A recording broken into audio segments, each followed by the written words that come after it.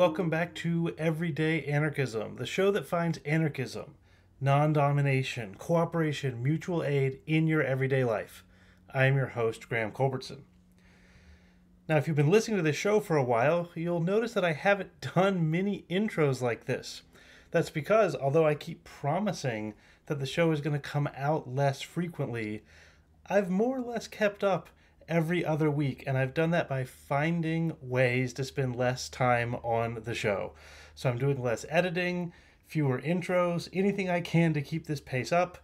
You are finally going to experience in the first half of 2023, hopefully not a break, but a switch to the every other format. I've got some plans in mind for how I might structure the show. I received a lovely email. I'm sorry, I'm going to mispronounce this name, from Aowen. Thank you, Aowen, praising my anarchic eclecticism. The eclecticism has also been pretty difficult to maintain, so I think I'm going to start up a couple of series that I can spend some long time planning on and shift the show over a bit to every other week, and that will happen, like I said, sometime in the first half of 2023. But now to today, the other reason why I'm recording this little intro is because I just got started talking with my guest today, Scott Branson, without introducing them, and I think they need just a tiny bit of introduction before you hear our conversation. So my guest is Scott Branson, an author and academic. Their new book is called Practical Anarchism. And I'm going to throw you right into our conversation, and you will hear, 15 or 20 minutes in, me introduce Scott again. But all you need to know is that Scott and I are talking about democracy, radical democracy, as opposed to anarchism. And I'm offering up my explanation of why I think it makes sense to kind of treat these two together. I'm following David Graeber in that line. And Scott responds with the reasons why you might want to keep them separate. This is also something that came up in my conversations with Corey Robin and my recent episode with Ruth Kenna, if you want to check those out. So without further ado, here's Scott Branson talking about their book, Practical Anarchism. And here's Scott and I starting off by talking about radical democracy versus anarchism. We don't need to be having this conversation about whether it's radical democracy or anarchism. It's more like, how can we break up with these structures that are not doing us any good and make a new world? Right. I mean, there's this, I feel like a fallacy in this idea of like the citizen of a nation state. And it's a total myth because of like we're in a representative democracy, that like we have to have a say on everything. But like if we were organizing a world without a state, like I don't need to have an opinion about every single decision that is being made in the like whatever the like federated township that I'm in. Like I don't know everything. I mean, I could, if there's something that would affect people, but like that's the kind of affinity model that I like about anarchism, where you go where your like affinities lie, but also where you're implicated. And yeah, I don't know. I mean, with democracy too, I guess I'm hesitant to espouse that term. I like the critiques of democracy because it does so much ideological work that against us right now. Yeah, I mean, I freely acknowledge that there's lots of arguments against this. My model is sort of like, you have stolen this idea, not you, Scott, but you like, like President Trump, whatever. He just said that like we need to get rid of the Constitution and whatever, who cares? But people are like, how can he hate the Constitution? He must hate democracy. And it's like, well, the Constitution is a profoundly undemocratic thing. So like those of you out there who are defending democracy, and that means elections, the Supreme Court, President Donald Trump, yes, one option is to say, well, that means democracy must be bad. But I'm with Graeber that's like, well, no, democracy is pretty okay, but we should not let people, we should challenge it every time they say we have democracy, and that's why we have senators, because of democracy. Ugh. I have no stomach for that. Yeah, I mean, right. I mean, you're right. Like the framing of the state, the United States, was all kind of like to protect against democratic tendencies. Yeah. But I think that's the thing that's at stake with democracy, that like like the problem is the demos and like who the people are and who's having a say. um and then like the lesson, I guess, from Occupy was that like when you try to run things on a totally consensus based model, you'll just like always have some jerk come in and like Cross block that one. something. Yeah.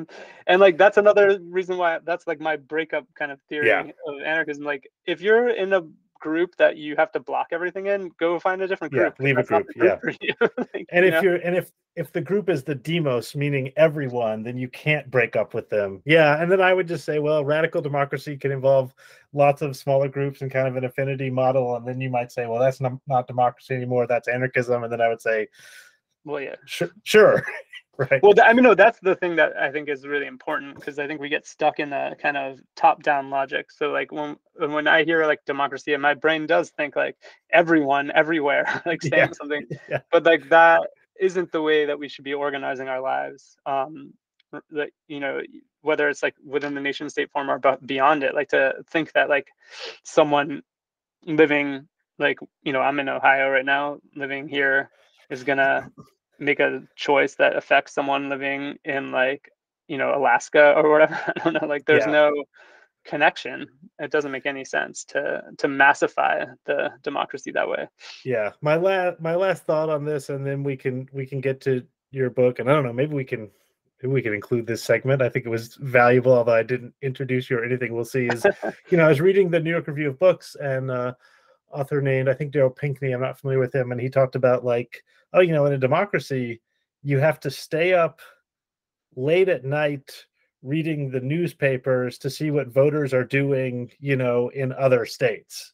And yes, if that's what a democracy means, I am against democracy. If a democracy means it really matters to me, who does not live in Georgia, whether Raphael Warnock or Herschel Walker gets more votes, then I am against democracy. But I just think that's not very Right. democratic. But I totally take your claim that, like, yeah, that's what democracy is. It's voting for powerful people to run an enormous tract of land with defined territories, citizens, non-citizens, coercive violence. I take the point that that's what most people mean when they say democracy these days. Yeah, and I mean that like homework model of voting like Oh, is like really silly. I mean that's the like liberal shaming moral guilt shit about voting, that like like you got to do your homework to know and be informed on the issues and blah blah blah blah blah. But like I mean, first of all, it's like been shown that people's opinions do not affect one way or the other what politicians decide to do. And second, like I mean, most of the issues that we're given are like are these kind of red herrings or bait and switch stuff anyway. And like I like the point, I think like Crime Think brings this up, that like the people who aren't voting are also having a say. They're saying that we don't yeah, support this thing, right? It's not yeah, that they're stupid and don't know or lazy or whatever. It's like this thing doesn't actually serve me. yeah. um I think James C. Scott makes that point at times as well. Like, if someone votes, it doesn't mean that they are not participating. It means that they do not. If democracy is the participation of everyone in their life and their community, unless you've been, indoctrinated into civics, you will not see voting as participating in the life of your community. And so, for the sometimes majority of people in the United States who don't participate in voting, that doesn't mean they're not participating in the life of their community. It's just like, what the fuck do these senators have to do with me? They're just going to decide what they want to do anyway, based on money. yeah, I mean, another thought on this that I find interesting is I was doing an event with Vicky Osterwile, who wrote In Defense of Looting, Mm-hmm. and we were talking about resistance, rituals as resistance. And she was saying that she was making the point that voting, like we live in a world like devoid of like spirituality and rituals, and voting is like a ritual that people like invest some kind of meaning in. And I think that's an interesting thing to think about. And like, I mean, one of the things maybe that is like lacking in anarchism as a compelling entry point for people who aren't already anarchists and involved in whatever anarchist rituals there are, like that we don't have, like we have to have some kind of ritual, too. Yeah. Because it's yeah, the voting thing isn't, no one, I mean, that's not true. People vote and think they're doing something, I guess, and they put the sticker on and like whatever. But it's really just this like kind of act that you repeat. I think that's a right on analysis that she had. Yeah, I think that's true. I mean, what I've said on this podcast in the past is like, yeah, I mean, I think you should, if you can, take an hour out of your day to vote for the most left-wing person who is likely to win. I personally don't espouse the model that if you have voted, you have corrupted yourself. I think voting does matter. It matters because people believe it matters. I wish it didn't matter. I want to live in a world in which it doesn't matter, but it does matter whether, whether the Supreme Court is appointed by Democrats or Republicans. It shouldn't matter. I want a world in which the Supreme Court does not exist. But in the meantime, as long as they have cops that will do their bidding, oh God, if we can have slightly better people ordering those cops around, while in the meantime, we're trying to create this prefigurative new world. I also know the arguments that, like, if you're voting, you're participating in that old world in a bad way. I don't think that argument is wrong. I don't have a good answer. I mean, yeah, the purity is also, a bait and switch, I think, right? Like, because I mean, we also participate in capitalism. We're anti-capitalist, Yeah. Like, yeah, I mean, vote if you want to. It doesn't. Your one vote isn't gonna hurt. It's really your one vote doesn't kill the possibility of anarchism. I personally like to talk about a kind of anti-voting perspective, just because I think it's provocative and it's not what people tend to hear. But I mean, when I'm like talking to my students or whatever, but I'm always like, I mean, obviously do whatever you want, like vote, that's fine. It's just like, let's be real about what it is. And also just like think about not investing your time solely in things around voting.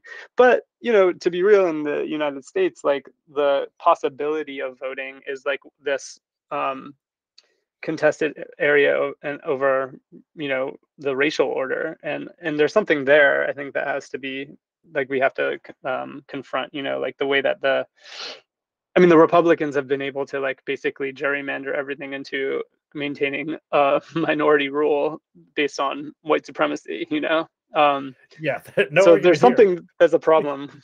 I don't know. I mean, there's something that you have to, I guess I'm not having a solution or whatever, but there's like something about voting that needs to be talked about. My cat is trying to play with this thing, so I'm gonna put it away because it will make noise. Okay, so on that note, I'd like to apologize to the listeners and to my guest, Scott Branson, because I launched into this conversation. I might be able to edit this and put this somewhere in the middle, but it will probably be in the beginning. So hello. That'd be cool. Yeah, welcome to Everyday Anarchism listeners, and welcome Scott Branson, the author of, okay, it's going to be noise, I move this book around, Practical Anarchism, A Guide for Daily Life. I'm thrilled to have you on the show. I was actually corresponding with the publisher, Pluto Press, about a different book, and they were like, wait, your podcast is called Everyday Anarchism? We have a book that seems relevant to your interests. So yeah, Practical Anarchism, Everyday Anarchism. I think the approach is really centrally the same. We are not we're not looking for a revolution in the sense of this one giant thing where we all come out and smash capitalism and then utopia is the result of that. We're looking for something different, something prefigurative, something based on affinity groups, something based on the everyday world that we live in. I took this idea most strongly from Graeber, but you mentioned it comes up in Mutual Aid, in Kropotkin's work, and all sorts of places. So, Scott, welcome, and tell us about this book. Yeah, thank you for having me on them. Talk about affinity. That makes sense. Also, people like mistake the name Practical Anarchism and call it Everyday Anarchism to me all the time. So there's something there that's like that they like bleed together. I mean, I agree with you. Like, the problem with the kind of what am I trying to say? Like a positionality towards revolution tends to have to deal with like a kind of genocidal impulse that I feel is I don't really want to go along with. Right, we can't like really imagine overthrowing all this stuff without a bunch of people dying. Yeah. I was actually having this discussion with someone recently around Ukraine and Russia, and like thinking about anarchists fighting, and on the Ukrainian side, and the idea that like the military always has to be part of any kind of successful revolution. But yeah, in the same way, I'm like, I don't want a revolution that goes via the military. Like Hmm. we want from the military is desistance, that they don't open their guns on Yeah. us. Um, so yeah, like I'm interested, like you said, in thinking about there's like a couple points that I'm making, I guess. Like one thing is that like yes, we're already kind of doing anarchistic things in our daily life that we can look at and find inspiration from, and kind of maximize, right? Like look at your relationships and think about how you can um, you know every kind of like decision kind of make towards mutual freedom and collective responsibility. Also, I think there's like a thing we need to do to kind of like disidentify with the power structures that are in our head to be able to get to some of that stuff, that we like see it more clearly, that we do tend to organize ourselves pretty well, or like we don't need authorities to intervene with every little problem. Like we can handle certain things ourselves. And then also just to like think that because the crush of capitalism in the state, it feels so totalizing at most of the time, to kind of bring attention to these moments and in between times in our life that are, I think, just as valid as the experience, the disruptive experience of being on the streets in confrontation, right? To feel like that we are already living that world, Hmm. and historically people have been, and that's something we can like pull from in terms of like inspiration and energy to continue to like confront these power structures that we do want to overturn. Yeah, certainly the most popular episodes of my podcast have been about the Graeber Wingrove book, The Dawn of Everything. And both that book and the work of James C. Scott have been really powerful for me for this idea of like, sure, there's this thing that I'm quite interested in. I'm an intellectual historian. I trace this thing that's called anarchism, and it begins with Godwin or Proudhon or whoever. But it's much Right. more interesting to see, these, and this again is following Kropotkin, that there have been people who have, always lived wherever there has been a centralized or authoritarian or colonialist or imperial project. There have been people living outside of it. There have been people resisting it. There have been people who didn't even know about it. And of course, much of humanity lived even without even supposed, rulers. And it's time for us to be mentioning and talking about that. So much of my work in this project has been historical in a way that I didn't mean to be. And because I wanted to talk much more the way your book does about things we can do right now and recent history. But you talked about, disidentifying, stop believing in all of these things, stop identifying the world in the way they want you to do. They want you to. The other one in your book that I took away was denaturalize. Stop Mm-hmm. thinking that all of these ways of living are natural. And the way you do that is history. This is kind of the Foucault move. If you go back and see how these things were made, how identity formations were made, how states were made, how the police were made. I mean, that was a big one during the Black Lives Matter movement. All of a sudden, people cared about the history of the police because it just seems natural to have police the way we Mm-hmm. have police. It's not natural. We need to denaturalize that, and we do that through history. Yeah, I mean, like the sort of cultural knowledge extends whatever the current situation is like back into the past, Yeah, and that's another kind of like, I don't know, like a pathetic fallacy or something, like yeah, that we're like projecting these feelings into other places. Um, and that's I think that's a large part of how this power system functions, is to like eternalize capitalism, to eternalize state formation. And I think like history, I kind of put on equal footing the idea of like these counter histories of resistance or living against the state, alongside speculative fiction and science fiction mm, as alternate possibilities. I think they both do the same kind of work of giving us, the kind of experimentation that Wengrow and Graeber talk about in that book that like is lost. That people like used to try a lot of things out and didn't necessarily stay in one thing all the time or for very long. Right. We can do that in some of that work, and then also, yeah, take inspiration from the fact that people have been doing that rather than thinking, we're doomed and fated to be in this condition. So, and denaturalizing also, I would just say, like, comes from a sort of feminist perspective too, because like thinking about, well, a sort of Black feminists in particular too, because we can think about how race and gender and sexuality are all naturalized, and that works through a kind of biological thinking that you can like, and a visual form of knowledge where we look at people's bodies and we classify them according to the color of their skin and their like sexual attributes and our assumption of what their genitals are and all this stuff like and then we think that those labels have some kind of deeper meaning beyond the sort of society that we live in. So denaturalizing is kind of like undoing that work that like kind of happens unconsciously with our eyes, so Yeah. that we can see the world differently. And that's what I use, that metaphor of like a kind of kaleidoscope shift. Like we can like, you like just sort of look at the world a little bit differently. You can like, the power structures become more evident, and then you can try to like weave between them in ways. Yeah, I could not agree more with the value of speculative fiction for, for the anarchist project. And obviously the works of Ursula Le Guin, among others, and I know Dispossessed comes up several Mm-hmm. times in your book. Have you read Ancillary Justice by Ann Leckie? Mm-mm.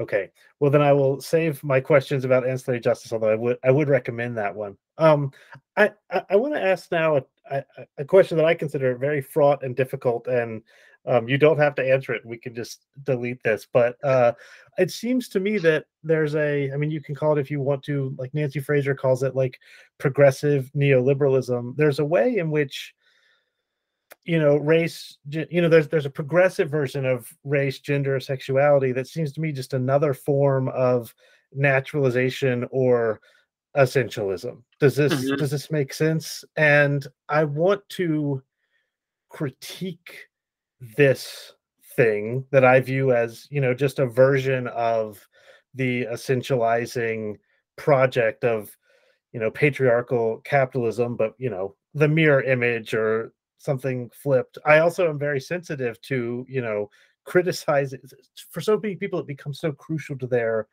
identity that the kind of work that Foucault does, or Judith Butler or Simone de Beauvoir, and sort of destabilizing these categories is not what many people, it seems like, want. Does that make Yeah. sense? And Yeah, yeah, no, sorry, this is just go something I've ahead. thought about a lot. I mean, you know, uh my final thought, I'll say my final thought and then I kind of work up to that. But like, um to liberate ourselves from the forms of like state and the market, it will mean giving up things, right?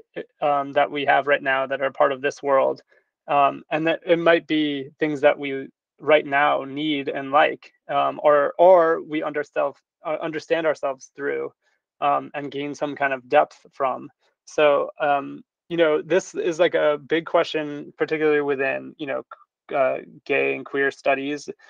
One of the ways that it gets framed there by Eve Kosofsky-Sedgwick, she talks about how the homosexuality is like a definitional incoherence, because it's both referring to a minoritized group that you can like identify, and like these are people who are gay, but then this like universalizing tendency where like the kind of sexuality that like could show up in all these different kinds of ways. And so there's this big question of like whether, and this is an organizing question, do we organize ourselves as a minority that wants like rights and inclusion, or the gay liberation tack was to say there's this like destructive desire that in itself is like antithetical to capitalism, or in the state.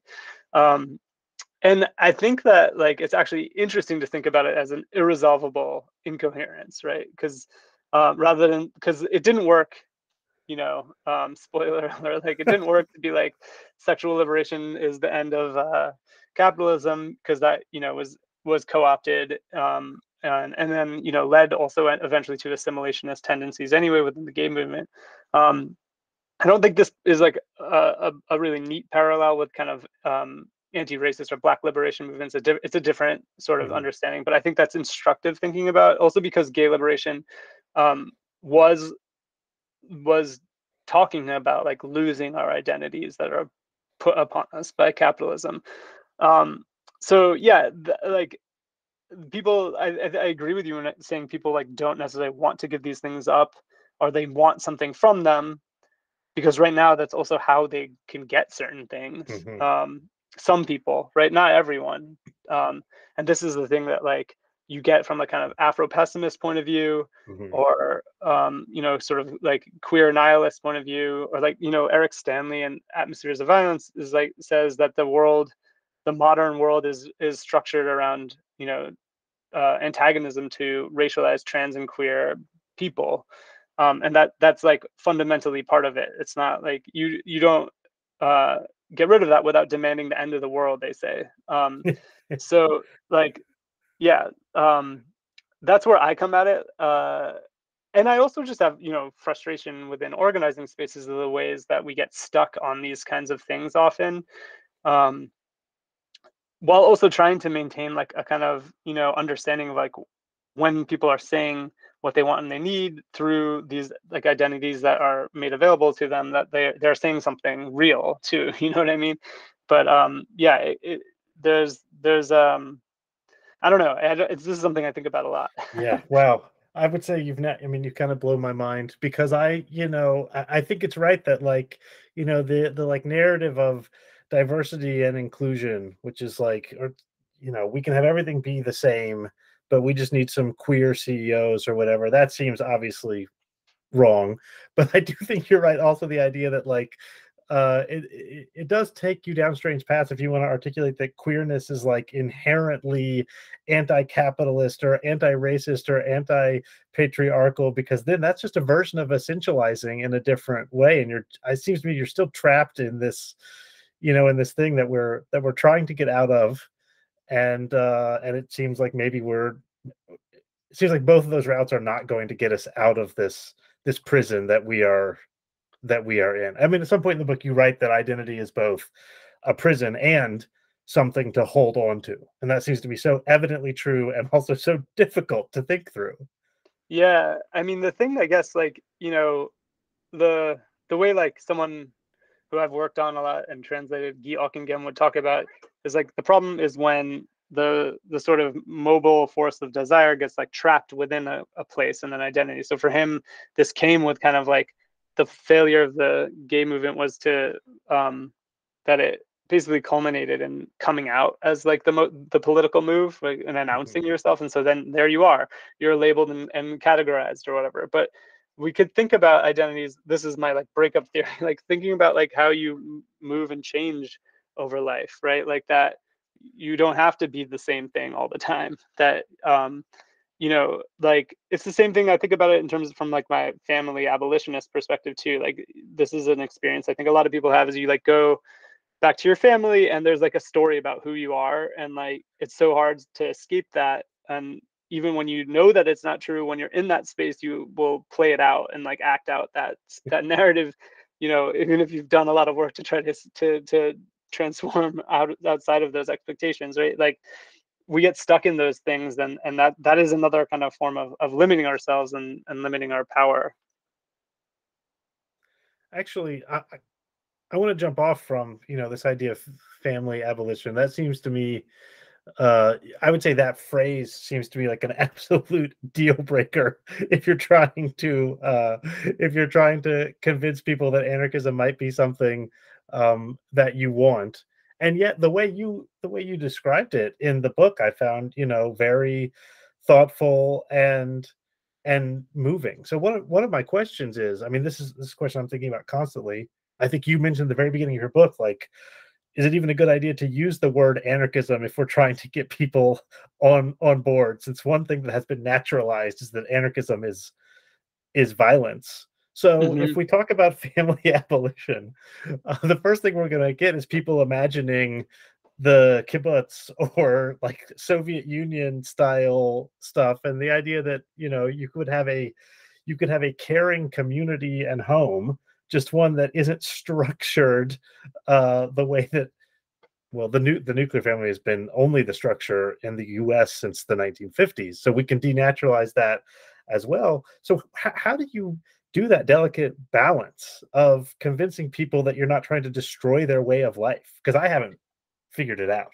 Yeah, I mean, I am trying to destroy their way of Right. life. Okay. Sorry. Yes. But Destroy the also, parts of their life that are good. Like, yeah, presumably they have good relationships in their life that they would like to preserve and strengthen.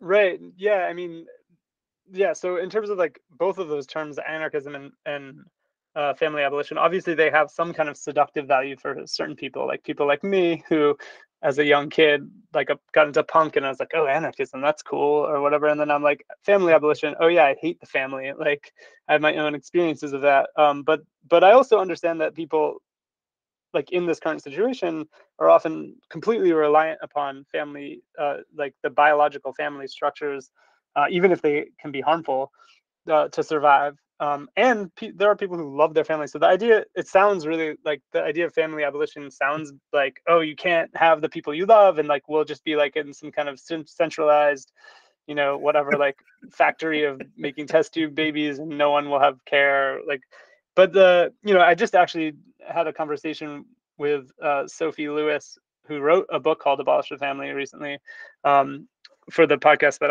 I do. And, the way she talks about it is that the nuclear family is, it's an organized scarcity of care. Yeah. And so even though there's this ideal of the family, most people aren't actually like living within that structure anymore anyway. But if you are, and you're like a parent, um, you are going to realize that it's inadequate. Like Oh, that, it's a disaster. And yeah, COVID showed it to be. Look, I mean, absolutely no argument here. As someone who is living in a nuclear family, two professionals and two kids, it's a disaster. It's not working. We're only surviving because of some friends and neighbors who are able to help us. Sure, I want to abolish what I am currently living in. I still I still would be afraid to use the phrase abolish the family. yeah. I mean, well, it's interesting because you point out that you're surviving because of this thing that isn't what we call the family. Precisely. So it's another one of those things where I'm like, people actually practice other forms of care than the family in their lives. It's just that the way that we talk about it from a culturally dominant point of view is to prioritize the relationships of blood and biology, which to me also traces back to like racial thinking, and the kind of the transmission of property, which was like capitalism. So like, we can live our lives in this kind of anarchistic way of having communal care. Not everyone has that, right? People are isolated too, but still like not talk about it, like act like Mhm. it's all the parental responsibility, or something like that. And so I think it's important to kind of to bring those things into the frame. I don't know, I mean, as a militant or whatever, I'm like, I don't like to soften the message, because I don't know, I mean, there's like the kind of Sylvia Federici wages against housework argument, where she says we call we're going to call it work and demand pay for it so that we can refuse that work, Yeah. right? Because and it's not like we want to keep like we want to do something that destroys the social order that makes it possible for the gender division of labor, right? And so I don't know, like that's the ultimate goal for me, is that like we have to imagine a complete restructuring of all the ways that we relate. So I have to put that on the horizon, right? And for me, family abolition, actually, I honestly think that the failures of the women's movement and the gay movement came with their giving up family abolition and youth liberation as goals, because those were things that people were talking about in the 60s and 70s and sort of like shied away from. So I don't know. I think that there's something there that we can't like cede ground, and especially with the way that like right now the sort of the family values stuff, and then with the anti-trans attacks and the critical race theory, the thing that they're talking about is like parental rights, which is just so fascistic and horrible to hear. People talking about, they're kind of owner. They're just like, yeah, I own my child, basically. Yeah. So Yeah. yeah, I mean, look, this is another tricky place because I couldn't agree with you more in terms of the parental rights stuff. But boy, does it stick in my craw that it seems like the solution is, progressive schools. Like sometimes I mean, this is one of the places where I sometimes find the conservative message amenable when it's like, yeah, those schools are going to take your kids away and indoctrinate them in the ideology. And then all of my progressive friends are like, no, no, there's no indoctrination at schools. There's no ideology. And that's like the progressive line right now. There's no indoctrination or ideology at schools. And I'm like, what the fuck? School is yeah, nothing but yeah, indoctrination and ideology. I was, you mentioned fundamentalist religious homeschooling. I was religiously homeschooled. That was indoctrination. uh the public schools also do indoctrination. I for could pick sure, one that's better, but this is again where, I mean, again, I like the freedom of anarchism to like look at both sides and be like, okay, you you crazy fundamentalist Christians, you are wrong. You well-meaning progressive technocrats, you are far more amenable to me personally, but you are also wrong. And we can't totally. have either of these. We cannot have either of these things. And you're both forms of ideological indoctrination. Yeah, for sure. Like that's the, I mean, it's another one of these situations where like you're right. The right wing is saying something real. School is Yeah. indoctrination. It's not the indoctrination they think it is. Yes, It's precisely. actually the indoctrination that they want is actually what mostly happens in school. I know. I Um, know. It's like, mostly capitalist indoctrination and authoritarian indoctrination. and white supremacy, and yeah, and sort of, and gender norms. Like it's a Oh, place of extreme pressure and bullying and violence. So that's real. Just there's like something parallel. I don't know. I like to take these kinds of political positions. I'm like, yeah, you're right. Like school is indoctrination. I'm not like sitting here being like, we need to defend the public schools oh, because I they're just like want to be the, clear to any listeners who didn't read the book. You do not defend public schools in the book. You quite rightly, in my opinion, from an anarchist perspective, attack public schools. right. So what we do is that we say schools indoctrination. Okay, whatever. But like learning or studying, I use that term. I take it from the way Eli Meyerhoff talks about study outside of the kind of hierarchies of knowledge in school, and also like age, and the kind of racist and colonial legacies of these structures of schools and universities. Like if we were going to imagine an anarchist approach to studying, we do know that it's creating a world, right? That could also be called indoctrination or propaganda or whatever. So we want to imagine ways of studying that promote the world that we want, but that would also involve giving autonomy to the Yeah. people who are studying, which means that there's an unpredictable end of where that will go, right? Like we can't say we know all the content of what that could produce, which is exciting. Whereas the kind of right wing thing is that they want to, like, it's a kind of totalitarian desire to have everything kind of predetermined and known, against, to protect against the danger of someone having an idea and discovering. I mean, that's why like there have been laws around books and learning. It's like Yeah. dangerous, than knowledge, or like the inside of your head when you're thinking something. It's like, so yeah, we could just say, yeah, sure, school is indoctrination, but I want to teach my, like, people to follow their interests and desires and study for a world of like freedom, and kind of break down the boundaries between school and world, and whatever. Yeah, and again, you and I are in complete agreement on this project. This is just one of the things that I find tricky. I mean, look, for one thing, as someone who teaches at the university, it's a tricky thing to try and, you know, in order to retain your job, you're trying to, keep the students happy and Hmm. also, not do something that Republican legislators would object to, and also not do something that progressive technocrats would object to, and also put into place liberatory practices. And doing all four of those things simultaneously, I must admit, is not easy. It's not an No, easy project. it's not easy to keep a job doing that. I'm also a sort of itinerant academic teacher, and so yeah, I've definitely experienced that. At some point, I decided that I'm just going to be like out about what I'm doing. I'm like an anarchist. I'm trans. I'm like and that's definitely cost me jobs. But yeah, I think like again, it's like identity, right? So right now we're in a world where like there's schools, and we interact with them and we engage with them, and like how do we do that in a way that we can like use what resources are there for better things that also could possibly give resources to people who are going to continue to do other things outside of that structure, and like kind of break down those rules. Like we can't just like hold out for a purity politics, like I said earlier. So yeah, you go into the school, you're not like fundamentally corrupted by it as long as you're not identifying with the power structures that it upholds, right? And this is Yeah. something you see like if you go through graduate school.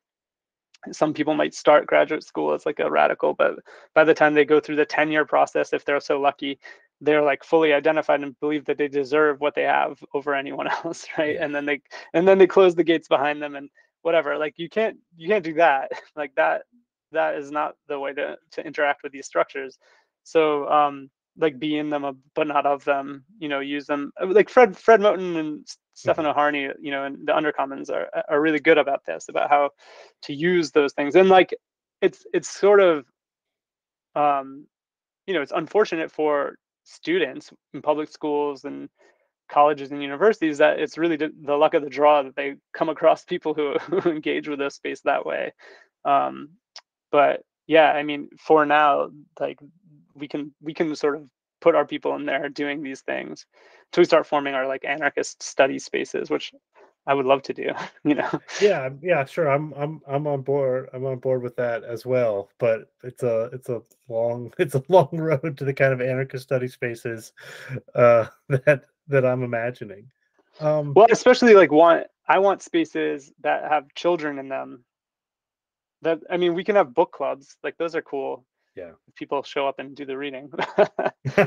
Sorry about that. That's my nerdy, also professor stuff. But yeah, but like also like spaces for uh, young people, to engage with young people, and also across generations to like engage with older people to engage with younger people and learn from them.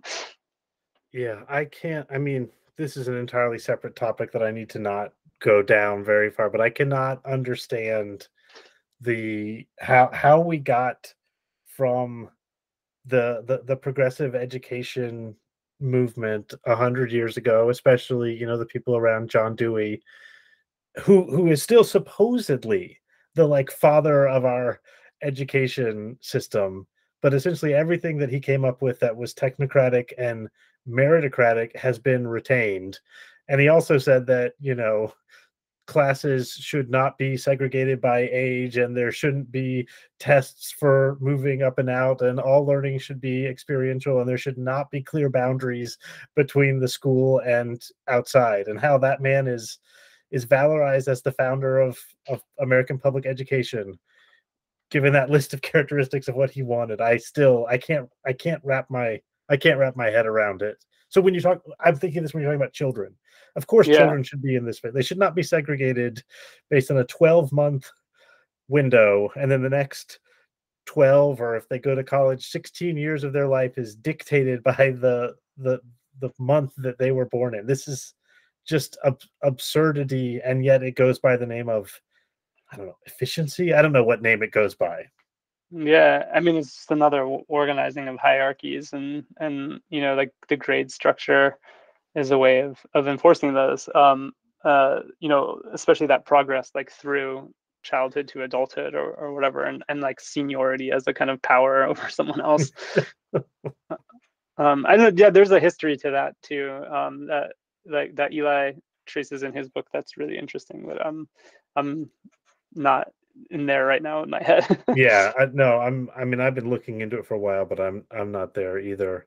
So Scott, I've really enjoyed this conversation. We hit most of what I wanted to talk about. I want to start wrapping up. So is there anything else you wanted to share about the book, about your work, future projects, whatever you'd like to share? Yeah, well, I mean, I'll just iterate again. Like one of the ways I'm enjoying to kind of encapsulate what the argument is in the book is like the breakup theory of anarchism, which is like sort of looking at the places where you can say no and refuse to serve, refuse to play roles, refuse to engage in social things that don't serve you, and then use that to kind of frame a positive way of relating to the world. But like, it's never too late to break up with, your your lover or your friends or like your family. Just like find your freedom, and in terms of I'm currently working on a new project that I'm excited about, and I'm kind of like moving between these projects, but I'm trying to write like my next book on tranarchist feminism is what I'm calling it. And I want to do a few things, sort of tracing, like I've been talking about, the failures of gay liberation and the women's liberation movement, and then like tracing that into the current situation of anti-trans violence, and then thinking about what kinds of anarchism trans people embody in conversation with some trans Marxist stuff. But I have my own ways of talking about these things, and then making a case for like a kind of anarchist trans feminism that embodies the social threat that they think we are. Yeah, I mean that reminds me. I watched some of my students. I watched with some of my students this documentary on Netflix about trans depictions in mainstream cinema. I don't remember what it was called. It was Disclosure. maybe Yeah, it's the the one, Netflix documentary. I think yeah, that's they talked Disclosure. about. There's one moment where they talk about the film where, spoilers, but I don't remember the name of the film. Michael Caine is transitioning in Dress to his, Kill. yes, Dress to Kill, and in his other persona, his feminine persona is a monster knife murderer, and one of the people they were interviewing said something like, is that how could they think that's who we are? They're not who we are. And what I said to the students is like, I would be really more interested if that person had said, like, yes, that is who I am. I have a knife and I'm coming after you, not to murder you, but to destroy your society and everything you hold dear. Like that kind of transgressive uh sense is, to me, so much more interesting and exciting. So I'm very excited to hear about your new project. Is one way of boiling that down. Yeah, that just made me think of well, if I can I'll probably paraphrase this line, but one of my favorite texts ever is Valerie Solanas' Scum Manifesto, and Yes, she's yeah, like, scum strikes in the dark with a 6-inch blade, yeah, like that. exactly. Like, Yeah.